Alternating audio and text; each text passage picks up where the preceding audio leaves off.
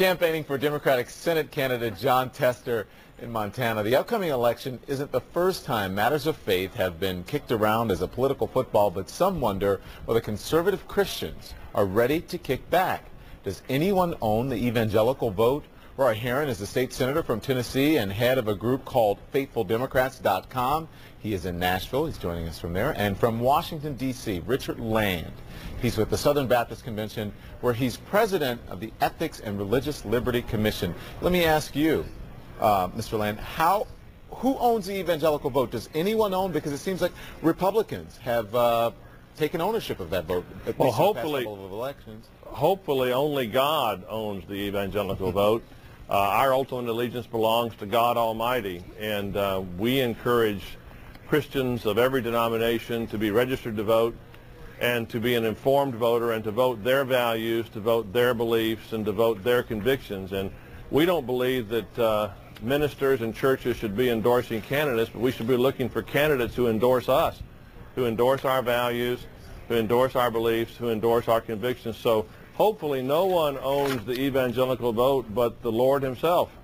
It does seem, though, that, as I said, Republicans seem to have taken ownership of that, of the evangelical vote, and evangelicals turned out in record numbers the last presidential election, and people have been counting on that vote. Mr. Herron, do you believe that God only owns that vote, or do you think that the Republican Party still has a chance with the evangelicals? I agree with exactly what Brother Land said. I think that is what the gospel requires. I think that's what the Bible teaches. I think that's what God asks.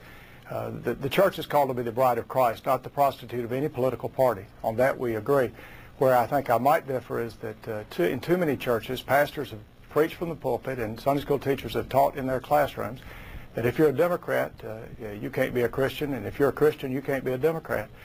Too many are trying to say that God is spelled GOP. I think what's going on in this country right now is American Christians are having a Damascus Road experience. I think with what the revelations with Congressman Foley and the Republican leadership being more concerned about protecting their power than prosecuting a pedophile or protecting pages, I think the American people are getting their eyes open. I think Christians are looking again. And I think you take the recent revelations from the White House, and what we're seeing is that people are seeing again exactly what Brother Land has described, that they are not to be any party's tool. Mr. Herron, let's talk about that, because even before the Foley scandal, there was a portion of the white evangelicals that said that they had a favorable impression of the Republican Party, but that favorable impression had fallen sharply from 63% to 54%. That's according to a Pew poll. Why do you think that is? I think the corruption that's seen in Washington, it may not be A to Z, but it's at least A to W, from Abram Hoff to right down to the W's White House. I think that corruption, which is endemic in Washington, Mr. is Herron, part of what's going on. I have to interrupt both of you right here. We're going to continue this in a second, but we have some breaking news we want to report. Kira? We're actually getting word of some possible threats to NFL stadiums. Homeland Security correspondent Gene Meserve has been working this for us. Gene, what do you know? Baptist Convention, and then Roy Herron is a state senator from Tennessee. They've both joined us now. Mr. Herron, you were speaking. Do you remember what you were talking about? I asked you about the Pew poll that shows that confidence, at least in the Republican Party, is down from evangelicals. And you pointed out that it had been falling even before the Foley scandal broke, and I think that's exactly right. What's taken place, though, is you've had a series of scandals. If it's not A to Z, it's at least A to W, from Abramoff right through the W's White House. And you've had scandal after scandal, and I think Christian people are saying, enough. One-party government, a monarchy, is not what we want. We're ready for change. And in fact, on that, a book has been written about that, the David Quo's book, saying that Republicans, at least inside the administration, were mocking evangelicals and basically using their vote. He was on American Morning, our American Morning show, I think it was yesterday. Let's take a listen to what he had to say.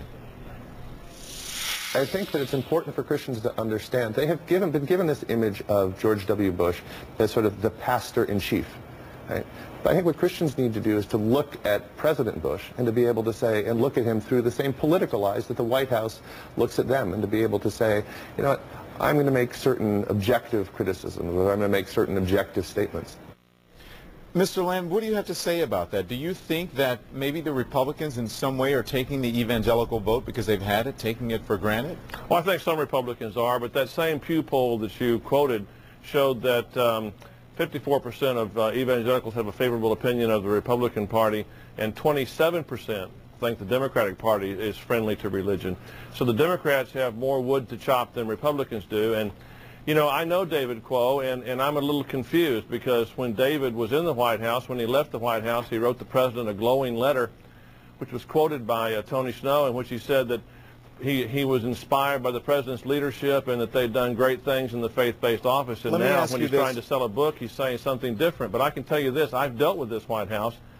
And, you know, Chief Justice Roberts, Associate Justice Alito, those are important issues. And I want to say this. God is not a Democrat and God is not a Republican, but God is pro-life. But do you think that this will keep people home, or at least make Republicans who may have voted Republican, you think that'll make them vote for Democrats? I think it depends entirely on which race you're talking about. You're going to see an enormous fluctuation in turnout among evangelicals depending on the candidate in the race. The only person who can deliver evangelical votes to a candidate, Democrat or Republican, is the candidate himself or herself. And it will depend on whether or not the candidate can convince evangelicals, whether they're Democrats or Republicans, that they support their values, their beliefs, and their convictions. They're going to vote their values, their beliefs, and their convictions. I've got to cut you off right here because we have to run. We're running out of time. But I want to ask both of you this, especially people who are in my age group and maybe a little bit younger, are asking, why this Democrat, why the Republican, why the labels? Do you think that the world, especially the U.S., and people are more complex than we might think, why do we have to have labels? Have we evolved beyond a Democrat or a two-party system and people just vote on their issues and on their values and on their convictions? I don't think we've moved beyond parties. I think the parties are in flux and changing and will continue to do so. We have a system of government that is very biased towards a two-party system. And so we'll continue to see the two parties. The parties are different than they were when I was your age. The parties were very different than they are today. And the parties will continue to evolve as Americans have a vigorous and forthright debate about which direction they want the country to go. And both parties will seek to make the case that will convince the most Americans. And that's healthy for the country. Mr. Herron, I'll give you the last word on this. I think you're going to see more Democrats, more Christians voting Democratic this fall because they realize that when Jesus came and in Luke 4 proclaimed that good news to the poor, he didn't proclaim multi-million-dollar tax cuts to the billionaires. He didn't proclaim piling billions and trillions of dollars of debt on our children. He came to proclaim good news to the poor. In my Senate district, in the last 6 years during this administration, we've had 29 plants either closed or have mass layoffs. Thousands of people have lost their jobs. Thousands of people have lost their health insurance. And there are thousands of people working in my district and across this state and across this country who are making $5.15 an hour and barely more than that, and the minimum wage is worth about 60% of what it was the last time it was adjusted. I think people are going to make a difference this year. State Senator Roy Herron from Tennessee, thank you very much for that. Even though I gave you the last word, I could see Richard Land.